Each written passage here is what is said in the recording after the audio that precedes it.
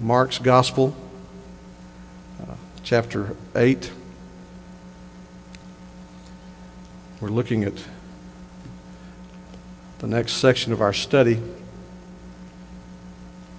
verses 34 to 38. Think about the cost of following Jesus. The cost of following Jesus. If you have your Bibles, I hope you'll find Mark 8, 34 to 38. We have the text on the screen if you don't have a Bible with you. I would ask you to stand with me, if you would, as we read from God's Word.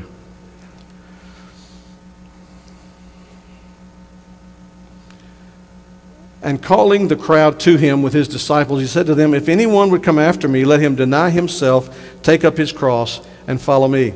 For whoever would save his life will lose it. But whoever loses his life for my sake and the gospel's will save it. For what does it profit a man to gain the whole world and forfeit his soul? What can a man give in return for his soul?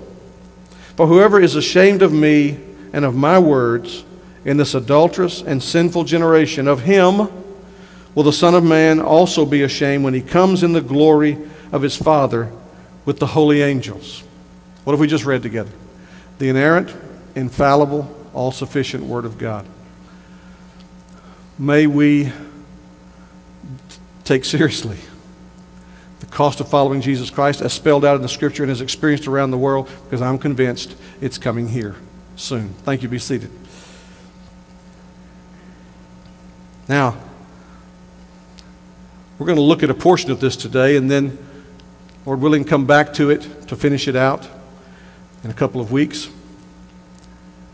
But it's important as we look at this passage that you know that being a follower of Jesus Christ involves being persecuted for Jesus' sake.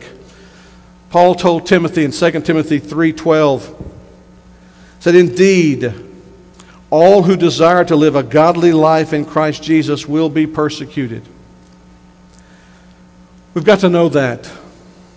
Even if we haven't experienced that, we've got to know that. And in knowing that, I pray that our emotions, our passions will be gripped with a desire to know Jesus Christ so as to embrace the pain of his crucifixion and the power of his resurrection and live a life reflecting that desire.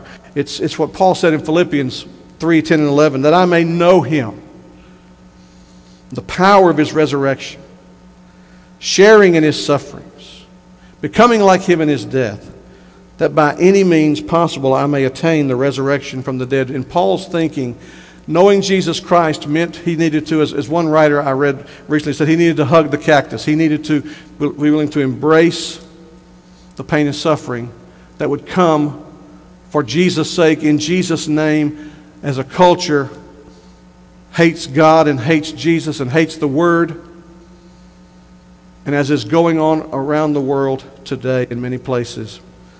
I want you to feel that passionately. And then in knowing and feeling, there's doing. We don't want to ever be just hearers of the Word and only, and not doers. I want us to develop what Pastor Samuel Lamb, pastor in China, I told you we had the privilege of meeting him in Guangzhou, China, years ago.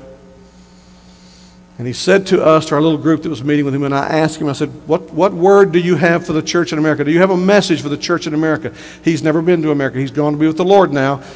And I had the video tape running. And after he made a few opening comments, he said, America must fight off the temptation to deny Jesus Christ in the face of plenty, of prosperity. America, he said, must develop a mind to suffer, a mindset of suffering. What we're looking at and begin to look at today, the cost of following Jesus. There are these short, pungent statements that Jesus makes that to hear them, to embrace them, takes courage and a willingness to sacrifice. They become essential requirements for being a follower of Jesus as he has spelled out the terms himself. He's called us to the realization that suffering is not only his destiny, but the destiny of all who will live godly in him. So when we look at this passage, we see four things that I want to call to your attention, and we'll begin to unpack these today. First of all, Jesus sets forth the terms of following him. He sets forth the terms of following him. We don't get to make those up. We don't get to say, well, I'll follow Jesus I'll follow Jesus as long as. We don't set the terms. He does. Secondly, Jesus states the principle of saving and losing one's life, what that looks like through kingdom lenses, through the lenses of eternity, through the lenses of biblical Christianity. Third, Jesus asks a searching question concerning the value of a soul. Then fourth, Jesus warns about the danger of being ashamed of him. Let's look at number one. Jesus sets forth the terms of following him. He has just begun to reveal himself to his disciples in the previous passage. Who do men say that I am? Who do you say that I am? And when Peter answers responsibly, correctly, accurately, then he tells them, I'm going to be mistreated by the religious elite of the day. The Sanhedrin, all the people look up to the Sanhedrin as the most religious people around. I am going to be abused by them. I'm going to be mistreated by them. I'm going to be scandalized by them. I'm going to be handed over by them to die. I will be murdered. And the religious leaders, the prominent religious leaders of the day will have my blood on their hands. And in 3 days I will rise again. When he said that, of course, Peter said, no, it's not going to be, Jesus. We're not going to let it happen. And Jesus rebuked him, saying, you're thinking, those are the thoughts of the world. Those are not the thoughts of God. He's just said that to them. And our text tells us, and calling the crowd to him. So no longer is it a conversation between Jesus and the 12. Now he says, summon the crowds. I know they want to hear me. Bring them. And they gather around him. And the import of this, by the way, the significance of this is that what he says next is not something that's just for the 12 followers, not just something for the 12 disciples, the 12 apostles. What he lays down as the terms, the costly terms of following him, is for any and everyone who would hear his voice, hear his message, hear his word, and declare in a repenting faith, I will follow Jesus Christ. He called the crowd to him. Remember, Mark writes, we believe, Peter's memoirs. Peter's dictating this gospel. Mark's writing it down. And it's written to Rome, to the Christians in Rome. And when it was written, some 30 plus years, 40 years after Jesus' life, death, burial, and resurrection, they were already facing being scandalized by the Romans. The Romans accused the followers of Jesus Christ in their city of being atheists. Why atheists? Because they did not embrace the pantheon of gods that Rome recognized. They recognized one God and one Creator. One God, the God and Father of Jesus Christ. In Rome's eyes, the Christians who received this gospel message were atheists. And they were rounded up and treated in despicable ways. And up until about 2, 3, 4 years ago, you could read about first century Rome and go, how in the world could someone claiming to be so cultured, so educated, be so brutal to human beings? Well, brothers and sisters, we don't need to look back to the first century. We simply need to look to the advance of ISIS, ISIL, whatever you want to call them,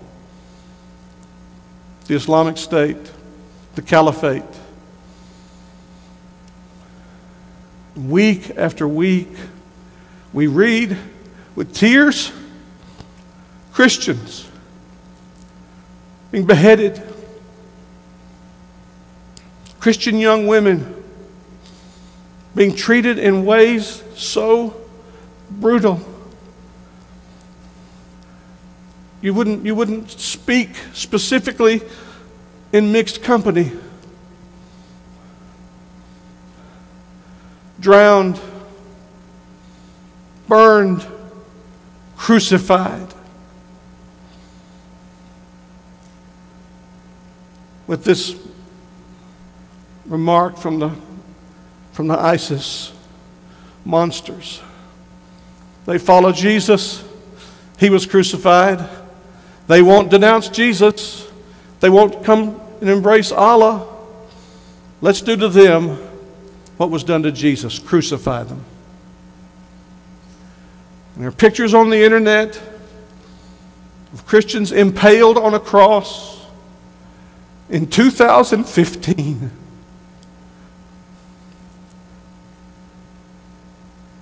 Jesus says, if anyone would come after me, the word there, come after, it means if anyone will follow me as a teacher. Now, elsewhere in the Gospels, this same word is used, but it's intensified with a preposition in the front of it. It's not so here.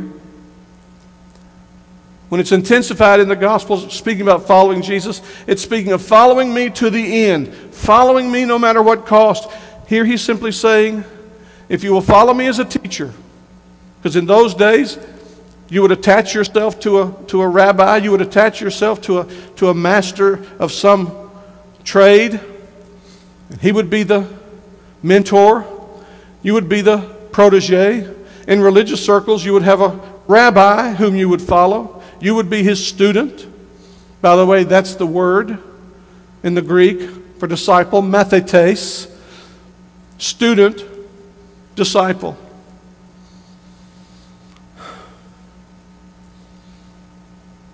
If anyone would be my student, if anyone would take me to be their teacher,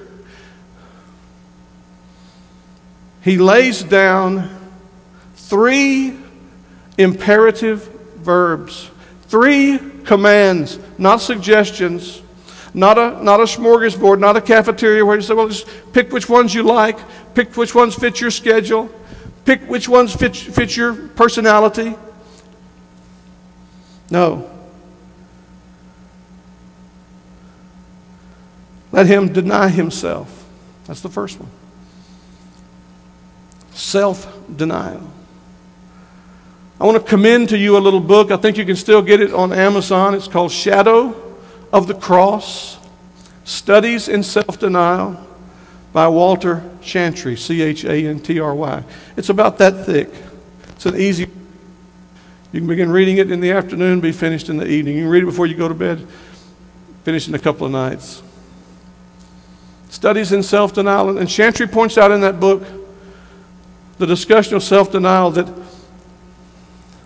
the boundaries, the fence, I think he calls it, of Christian liberty, the field of Christian liberty has a boundary around it called self-denial.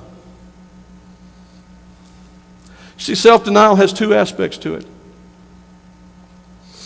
There is an initiating aspect when you first become a follower of Jesus Christ. You deny your nature. By nature, we are all sinners, worthy of the wrath of God. We prove that as soon as we can by sinning. When you first come to Christ, you deny your nature. You turn away from, in conversion, you turn from going this way to turning and going about face a different way. And you live a life as a follower of Christ, battling remaining sin, putting it to death, hating sin when you discover it in yourself. That's an aspect of it. Brothers and sisters, it means much more than that. It's not simply about not sinning. So I was sharing with one of the brothers recently, if I came to you and told you I had a great week, I drove past several banks and I did not rob one of them. That would probably make you wonder what in the world's going on in my mind to think that that was a victory this week. Because you shouldn't rob a bank. That's Eighth Commandment says you shall not steal. Self-denial has this penetrating aspect to it, which is to deny myself and deny yourself things that you could rightfully claim as yours. We can claim in this country comfort. No one begrudges anyone being comfortable. When you get off I don't know, what's the mattresses that the sheep always jumping over on them, Serta, whatever they are, Serta, Tempur-Pedic, whatever when you get off of that mattress and you go into a foreign culture and you sleep on, I think, Josh, when you were in Indonesia, you slept on the floor, didn't you, in somebody's home? Deny yourself. That's self-denial. Self-denial means we will battle putting aside what I could claim as mine for the greater glory of God and the advance of the gospel.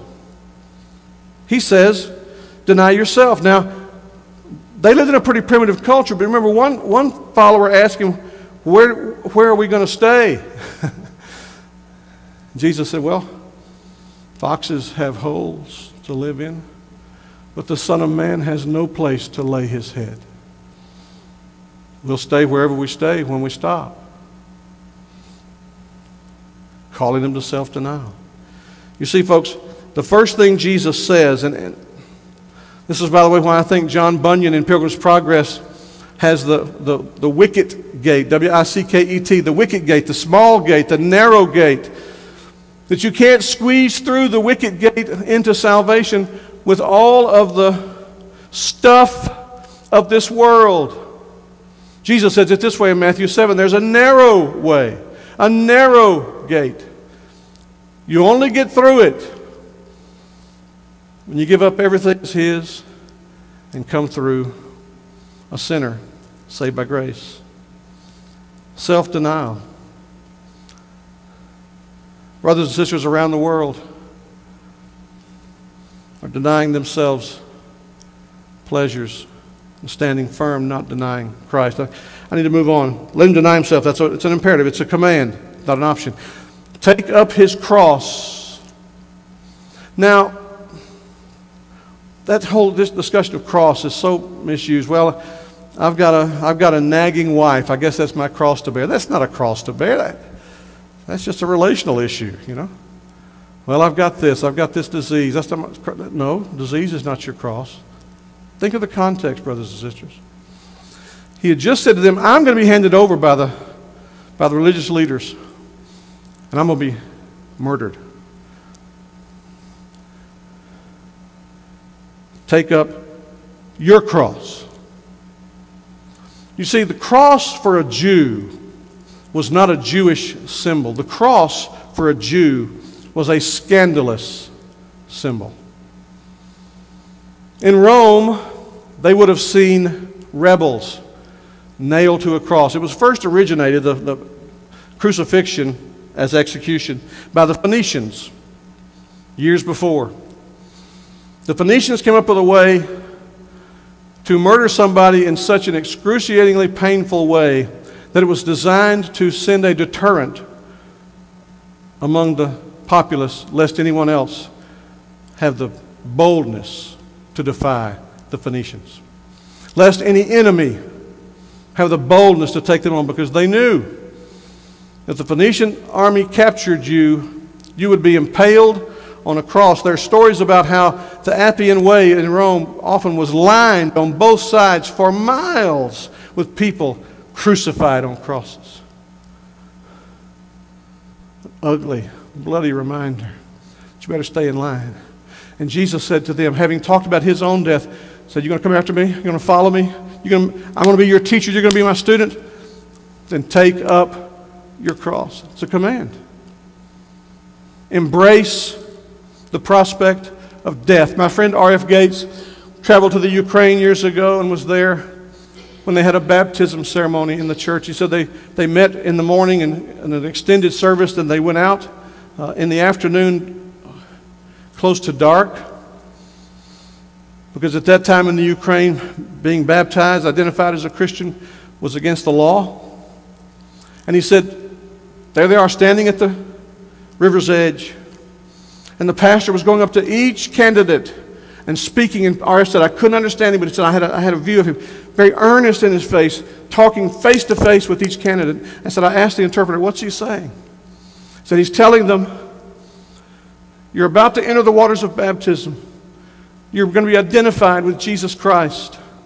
You must enter those waters willing to die. And if you're not willing to die for Christ, you will not enter the waters.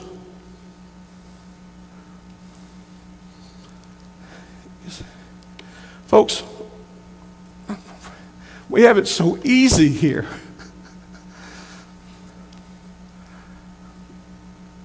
And I'm not suggesting we run out and try to find some place that'll crucify us. I happen to think if Jesus tarries, the crucifixion will come to this country. It's not going to be many years off to where Christians identified as atheists, because we will not go along and embrace the government's understanding of religion, will be crucified. But we must have that mindset. We must live as if we're living for another country, living for a city whose maker is God. Not planting ourselves so intensely in terra firma. Recognizing we are citizens in two places. We're citizens of the United States of America. Great privilege, great opportunity. We're citizens of the kingdom of God, which checks and influences how we live as citizens of the USA. You're going to be called upon, or someone you know is going to be called upon, to compromise their convictions in the name of keeping their job, keeping their business, avoiding fines, self-denial, cross-bearing, willing to be carried off and punished because you will not deny Jesus' name, because you will not turn back from following Christ. Three commands. Deny yourself. Self-denial. Take your cross. Don't try to escape the cross. Don't try to run from the cross. And oh, by the way, pray. Pray for brothers and sisters in Christ around the world who this day will face their death, and their only crime is they love Jesus Christ more than life. Oh, I want to love him that much. I want to love him that much. I'd like to say I love him that much, but you know something? I won't know that, and you won't know that till I'm caused to come to die for him. And I pray God for grace for that. And I pray God for grace for you.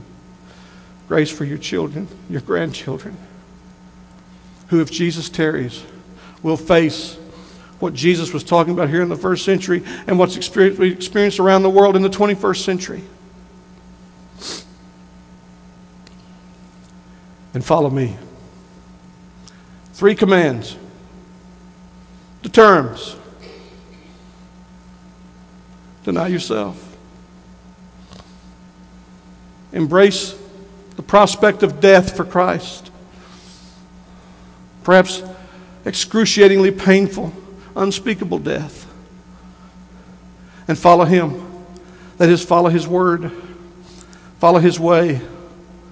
Follow his will. When his will clashes with your will, it's one of those great opportunities we have to prove I'm a follower of Jesus Christ. I don't follow Jesus Christ just in the sunshine and the fairness of day, but follow him when my will clashes with his will, and I submit my will to his will and make his will my will. Follow him. Christ followers. This generation in America needs Christ followers. We've got enough so-called Christians that aren't making a lick for Christ. Christ followers. That's his call. Jesus says, you want to be a Christian? Crucify self. Embrace and be willing to pay it all for me, because I'm going to pay it all for you. And follow me. Learn from me. Don't learn from the world. Learn from me. You see, here's what he does in this passage. Because Mark talks about the gospel. The gospel is the story of Jesus coming, living perfectly, dying on the cross, rising from the grave 3 days later, ascending on high, and coming again sooner than we think. And Jesus says, it's about me. The gospel is about me. He chided the Pharisees, you search the scriptures, for in them you think you'll find a way to live. I tell you, the scriptures testify of me. He calls them to a relationship with himself. What about you today? Are you a follower of Jesus Christ on his terms?